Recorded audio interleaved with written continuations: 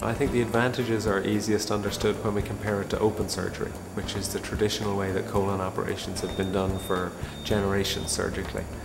And just to kind of set that baseline, so what that involves is the patient's put asleep, and then when they're lying on the operating table we make an incision which is often 6 or 10 or 12 inches long up and down the middle of their abdomen. When we do the same operation laparoscopically, the patient's evaluated before surgery and they're brought to the operating room and they're put asleep, and instead of a 6 or 8 or 10 inch incision, we make an incision that's about ½ an inch in length, and that's usually at the belly button. And then over on the right or left side of the abdomen, depending on what piece of colon we're taking out, we'll make another couple of incisions less than ½ an inch long, and through that we can put in 2 little instruments to do the operation.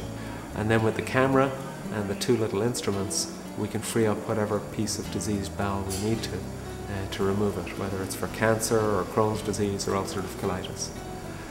And then finally, to complete the operation, we'll make one of those incisions a little bit bigger, often up to 1.5 inches in size. And through that 1.5 inch incision, we'll take out the long segment of diseased bowel. And then we'll go back in with the camera and we'll hook things back together again. And the patients who are difficult to do laparoscopic surgery on are difficult to do open surgery on. So the classic group that people think that are challenging to do laparoscopically is people who are very heavy or very, very overweight. But we can do laparoscopic surgery on people who are 300 pounds or more sometimes. And the reason we try so hard is that we can still do most of those cases laparoscopically. And we know that the worst case scenario is that we make an incision and we do an open operation, which still is a good operation. But for the majority of these difficult patients, if we can finish it laparoscopically, well, they get all the benefits of laparoscopy. They recover quickly, they have less pain, and they get back to normal. So the difficult patients are the patients who are very obese or who've had a previous major operation, because then we have scarring to deal with as we're starting the surgery, or people who have very complicated cancers or other pathology that's stuck to different things. You want to look for someone who's trained, often specifically in the area that they train in.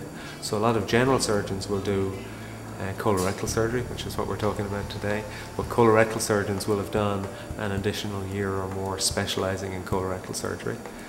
And that's important because they often have a little bit of extra training for certain things. So there are certainly many general surgeons who do a lot of bowel surgery and colorectal surgery and are outstanding, and I'd be happy to go to them myself. But as a general rule, the people with the most training are something you look for, and then you also want to look for people with the most experience. So people who have been doing it for a while at significant volume and often working in a big centre doing a lot of this kind of surgery, because they're more practiced at dealing with not just the easy cases but the difficult, complicated cases, which are where you really need the expertise. Wait until you've talked to someone who's experienced at dealing with the condition before you get too frightened, because the vast majority of the time we can cure cancer with an operation or with the right medications.